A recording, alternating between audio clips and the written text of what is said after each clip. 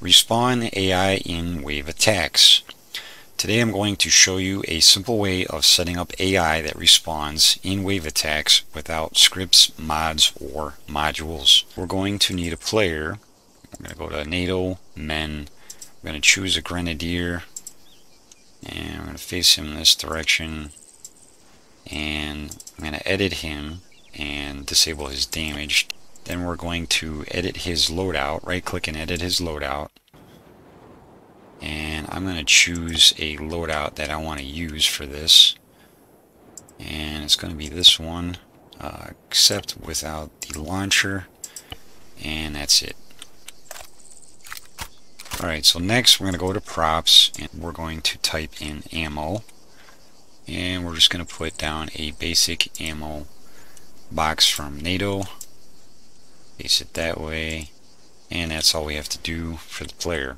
We're going to create 3 waves of AI that are basically going to respawn and attack the player. So let's go to the map, and we're going to use the independent faction, and then FIA, and then Men, and we're going to put down a rifleman, and we'll start him right here.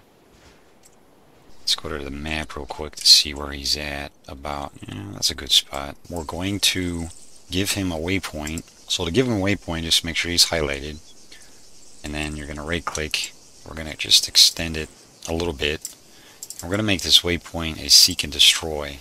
We're not going to extend it just yet because we got some other stuff we need to do. So that's one soldier. So what you're going to do now is you're going to copy this soldier and his waypoint, and we're going to make a bunch of them. So Control C, and then we're just going to go 1, 2, 3, 4, 5, 6, 7, 8, 9, 10. From here, we're just going to edit a couple of these guys and kind of change who they are. So we're going to make this guy a Grenadier. We'll make this guy an auto rifleman. We'll make this guy a sharpshooter. Alright, so now you got a little template. You're going to basically highlight them all. Now here's the trick. This is the trick. If you don't do this, the AI will not respond. So you're going to highlight them all. Don't worry about the waypoints. And then you're going to right click one of them, and then you're going to go to attributes, and then you're going to scroll down, and basically you want go to object control, set them as playable. So you'd set playable and hit OK. So now that they're set playable, you should see a purple reddish ring around each one of those soldiers. Copy all these guys, so highlight them all, press Control C, and then we're going to go down here a little bit, press Control V, so these guys are down this way right about there is fine. And we're just going to face them just a tiny bit. And then we're going to go down here, Control V again, and we're going to just face them in this direction. We're going to take all these waypoints and extend them all the way to the military cargo building. So just make sure that all these guys are up by the cargo building, and then we're going to do the same for these guys. Let's put these guys a little bit closer so we got space to grab the waypoints. Alright, so we're going to grab these waypoints, and then we're going to extend all these up to here, and we'll just move these guys in just a little bit closer, and then put these guys a little bit back. And same thing for these guys. Just highlight their waypoints and just bring them up all the way to the military cargo building where the player is at.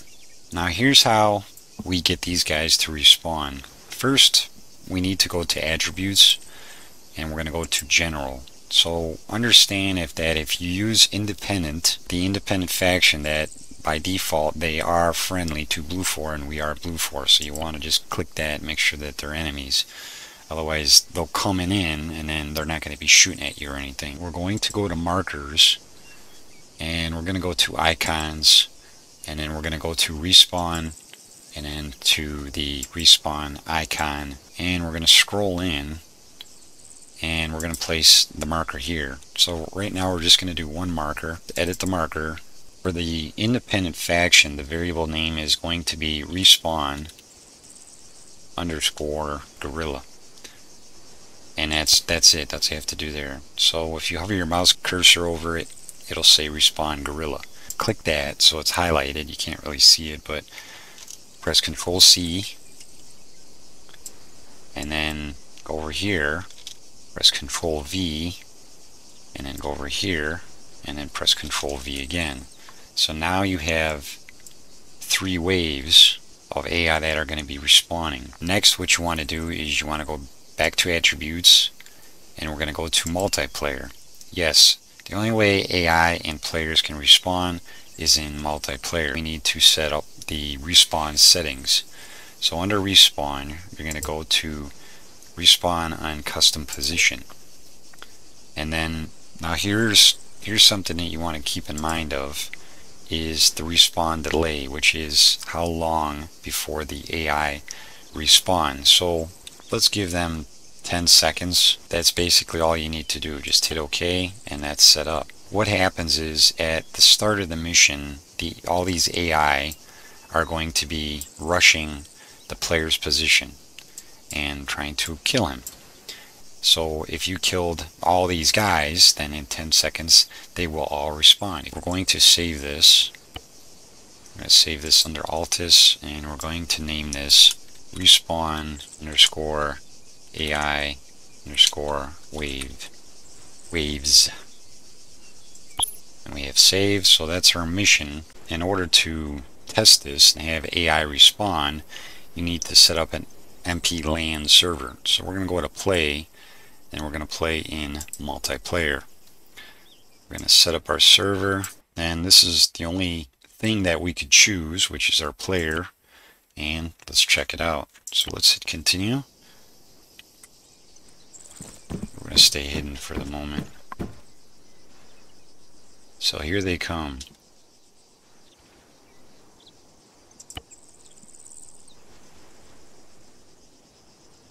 Yeah, it's a whole mess of them.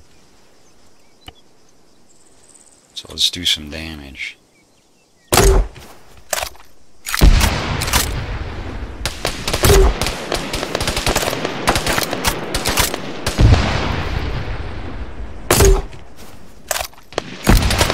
Man, I killed a whole bunch of them.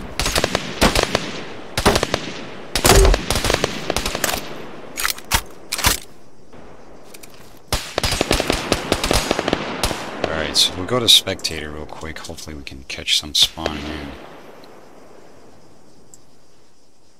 So you got more coming, and you got guys coming from back here.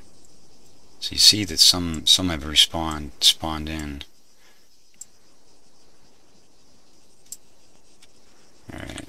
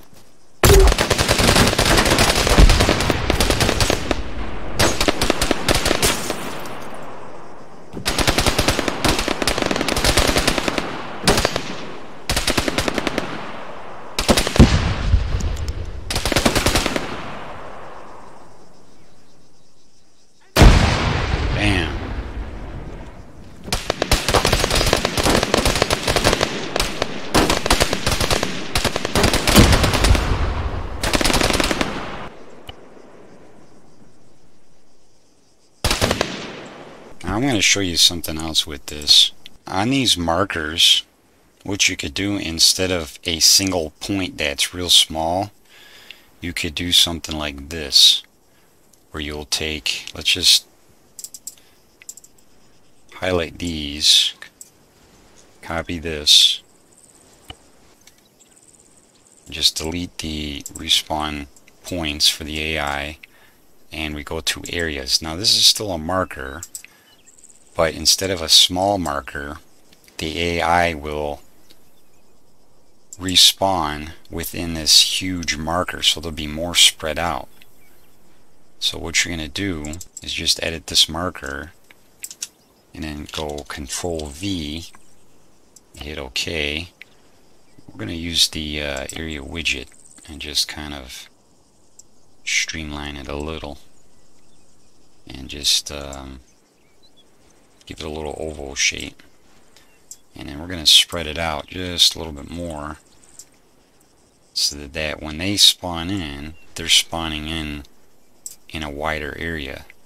So now you just take this, Control C, highlight the marker, press Control C, and then back here hit Control V, and there you go. So let's save that and let's test it out.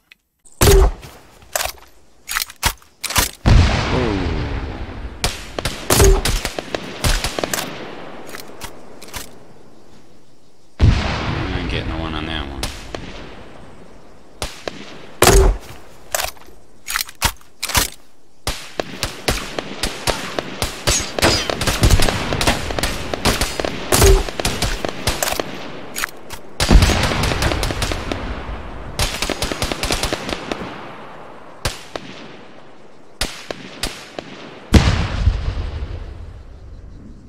Let's go to spectator.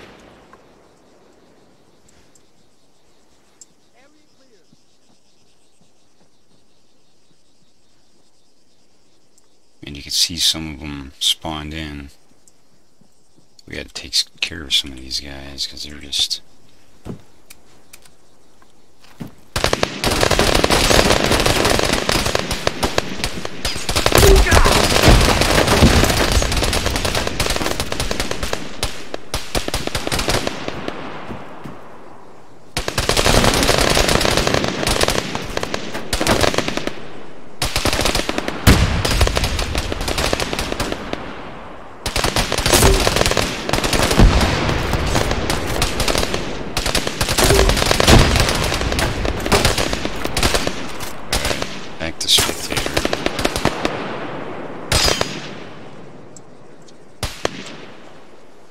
Now you see where they're spawning at. They're basically all spaced out within that marker.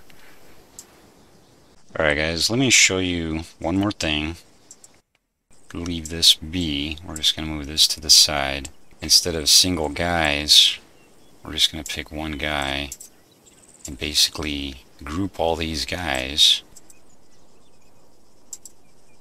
Here we go.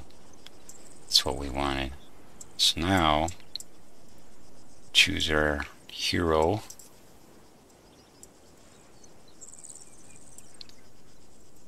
So with this, you can basically have whole squads, if you will.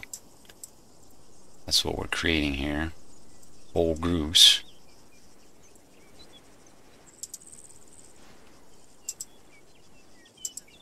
That will respawn.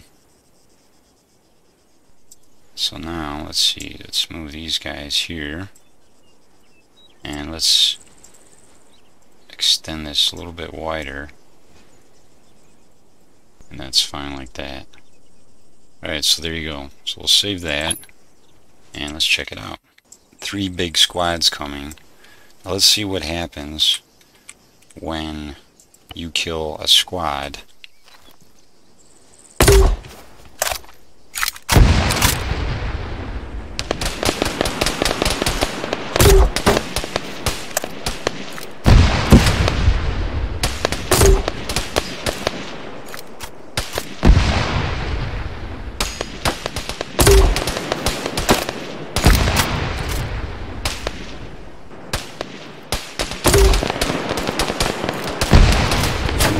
Good hit.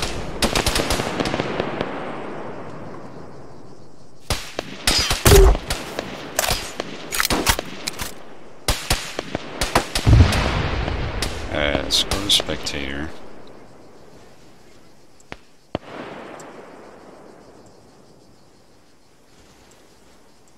Squads are iffy because they like to wait for each other. So like you'll see guys spawning in, and sometimes they'll just sit there and wait for the rest of the squad to, you know, spawn in, or they won't move. Really depends. Now you see how they're all congregating, because now you have, you know, the AI that are communicating with each other instead of just single units on their own. It's a little bit different when you got a full squad.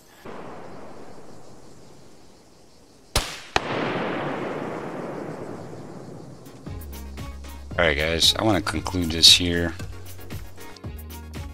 I hope you enjoyed that. I hope you find that useful.